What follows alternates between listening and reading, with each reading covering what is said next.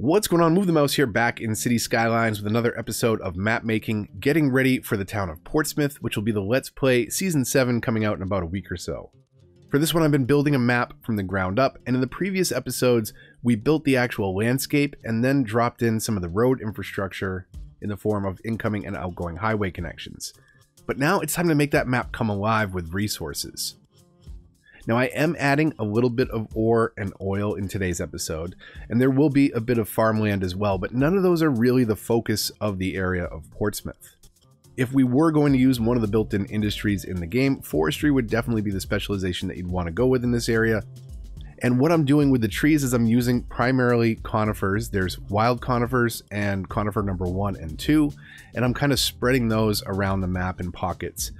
One thing that I'm doing is, if you're not familiar with the area, is I'm kind of leaving trees away from where the major population centers are. So chances are, if you see trees, there's not a lot of people living there. If you see an empty patch of land, that's a great spot to build a little town and stay true to the area of Portsmouth.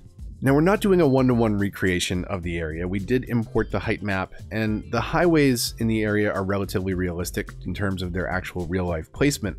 But other than that, we're not trying to stay too true to the area. We're just trying to have some fun with it. But I wanted to kind of start to decorate and, again, define where people are and aren't, and place trees where they aren't. So if forestry is your thing, there will definitely be no shortage of trees on this map, primarily conifers. But once I've gone in and placed these throughout the entire map, I'll also use a really light brush to fill in some other types of trees in the form of oaks and beeches and other things. When you want to paint trees onto the map, you have a couple selections in the form of brush size, the overall size of what you're painting with. The strength determines how fast it's going to populate that area with trees when you click the button down. And then there's different brush shapes you can choose from to kind of make the patterns that you're painting a little bit less mechanical and a little bit more random. If you mix a bunch of these different techniques together, using different trees with different brush sizes, brush strengths, and brush shapes, you'll be able to fill up the map in no time. One thing to keep in mind, though, is you have a limit of 250,000 trees on the entire map. So it's always good to save first before you start doing this, or for that matter, before you start doing any major modification to your map, so that you can always revert back and load to a previous save. But I like to fill it in carefully with trees at first, not going too crazy. And then once I've got a decent covering all over the map, then you can go back in and fill in some of the gaps, make the trees a little bit thicker, and go from there. But again, always a good idea to save before you do any modification like this, because if you have your brush strength up too high, you might paint a bunch of trees on one half of the map and then not have enough for the other side. You can always right-click on the brush to delete trees, but a slow and cautious approach is usually easier. That way, you don't have to go repeat steps or start from scratch. So save every once in a while and save yourself the headache. With our trees out of the way, now we can determine a couple spots for ground resources in the form of ore, oil, and farming. I mentioned it before, but this map is not really going to be focused on ore or oil. It's just not what the area is about. But for those that want to build a little bit of everything into the map, I've thrown a couple ore pockets and a couple oil pockets off by the seacoast.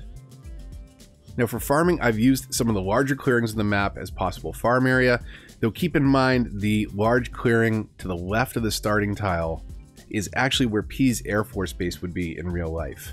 So though I've made that possible for you to have a very large farmland there, that's not really the intent of the area, and it's mostly going to be covered up by cargo, international airport, and shipping areas. But those are some of the basics of resource management, something to definitely include in maps, though it's not required, but it's nice to give everybody an opportunity to build the type of industry that they would like to do on your map, even if it wasn't the focus of the original area that we're copying.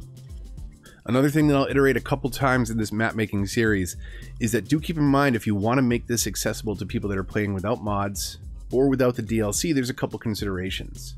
If you're playing without mods, you only have 9 tiles by default.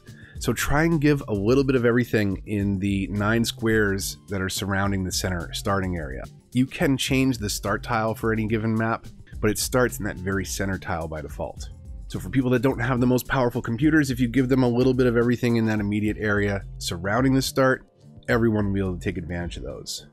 On a similar note regarding the DLC, you can use DLC objects like mass transit highways and things like that when creating your maps, But if you'd like to make it accessible to as much of the community as possible, you may not want to include those things. You can always upgrade or downgrade roads later, but if you use all the default built-in assets like trees and roads, it means more people will be able to play your map without having to hunt down different assets and mods to be able to take advantage of those things.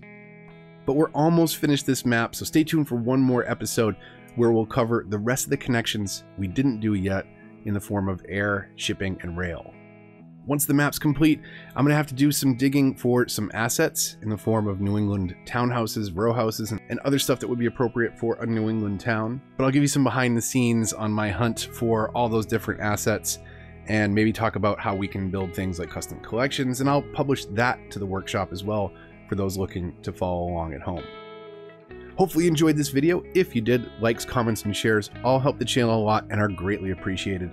If you're new here, subscribe for more in this and other series, and consider hitting the bell to get notifications so you don't miss any updates. Follow me on Twitter and join the Discord if you want to get involved in the discussion. But until the next one, this is Move the Mouse, signing off.